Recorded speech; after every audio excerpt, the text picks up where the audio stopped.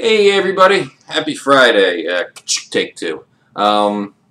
So I've been playing this game called Pyre recently that's made by the same folks as Bastion, which is a game I really enjoyed. And I gotta say, I'm really liking this game. It's basically an interactive story meets NBA Street or NBA Jam. It's a 3-on-3 basically basketball game, and it's surprisingly fun. So I'm going to be starting off with that, and hopefully we will get an episode of Game of Thrones in tonight as well. So cheers, and I hope to see you there.